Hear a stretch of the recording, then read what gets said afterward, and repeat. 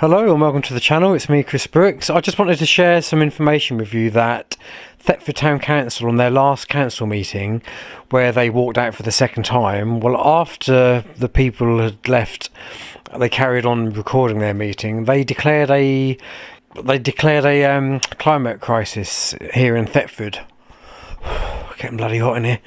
Anyway, there was a bit of a backlash, and Bob Says had written to the council asking, as a freedom of information request, what evidence have they based that decision on, bearing in mind that there was no public debate on this and they've just gone ahead and declared it. So we're just going to go through a little bit of the correspondence of what Bob said and what their reply was. So enjoy. My question to Hazel McCambridge. Good afternoon. I was at the council meeting last week. I listened to your announcement re a climate emergency. Would you be so gracious to answer a few questions for me? 1. On the 27th of February 2024, Thetford Town Council declared a climate emergency.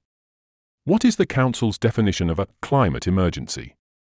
2. Please disclose the evidence, data, correspondence or other documents in support of the council's decision to declare a climate emergency. 3. Please disclose a list of policies that have been introduced as a consequence of the climate emergency. 4. Please disclose a list of strategic to climate emergency partners. 5. Please disclose a list of the strategic partners of Thetford Town Council with respect to the climate crisis. I await your responses. Yours faithfully. So, do you think the request was answered? Let's have a look, shall we? Dear Sir, Freedom of Information Request. Your email to Councillor Hazel McCambridge requests information and therefore has been forwarded to me. My role as the proper officer is to deal with all Freedom of Information requests. The Council received a paper which is in the public domain and based their decision to make a declaration based on that paper. I have attached it to this response. There is no other information that was considered before or at the meeting where Council made its declaration. As the climate and ecological emergency was only declared on the February 27, 2024, the Council will not have had the opportunity to develop and approve any policies. There is a statement of intent which is tabled at the Council meeting concerned, and this will inform future policy development as and when it occurs. This will be set out in meeting agendas and minutes. The Council does not have any strategic partnerships for the same reason it does not have policies. It should be noted that national local council representatives bodies, such as the National Association of Local Councils, often make reference to a climate emergency in the literature that they distribute, emphasizing the need for local and parish councils to change their practices and ways of operating. As I have provided you with the information that you have requested, I have assumed that your Freedom of Information request has been addressed. Please let me know if you require any additional information. Yours faithfully, Alan York, Acting Town Clerk. So the next letter is a letter from the Thetford Town Councillor, who is also a district town councillor, I think it's district, and her name is Hazel McCambridge, and this is what she had to say. Item 7.15.23, Declaration of a Climate and Ecological Emergency Background. The world is in crisis, and Thetford Town Council has a responsibility to take action and mitigate risk wherever possible for the current and future residents of Thetford. We are already seeing the impacts of climate change not just around the world, but in our own town.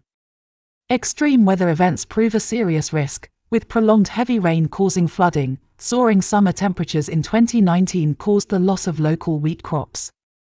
In 2022, temperatures reached 40 degrees and last year was the hottest on record. Along with these changes in climate, biodiversity loss is further exacerbating this. The UN says that biodiversity is our strongest defense against the climate crisis, and we have lost 70% of Britain's biodiversity in the last 50 years. By declaring a climate and ecological emergency, Thetford Town Council gives an official recognition of the urgent need to address and mitigate the impacts of climate change and to play our part in improving biodiversity at a local level. Oh, mind the ice! We are already working to make improvements, and by making this declaration, we are putting climate and biodiversity at the heart of the choices we make. It is the action that we take following this declaration that will protect our communities and help our town to flourish, even in the face of these crises.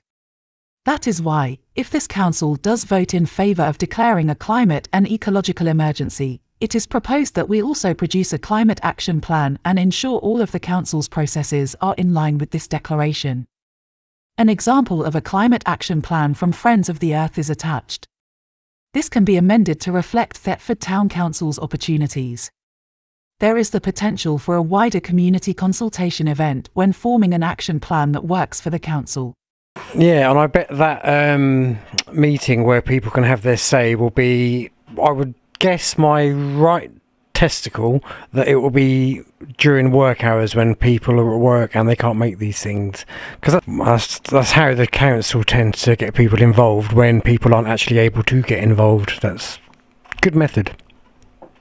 Recommendation to full council to consider declaring a climate and ecological emergency, and if agreed to consider the following: a monthly agenda item to produce and review the implementation of a climate action plan as part of Amenities Committee work programme, for all council meetings and committees to consider carbon and ecological impacts for decisions made where deemed relevant. Reallocate the remaining balance of the Guildhall Heating Project Fund to provide a climate action plan.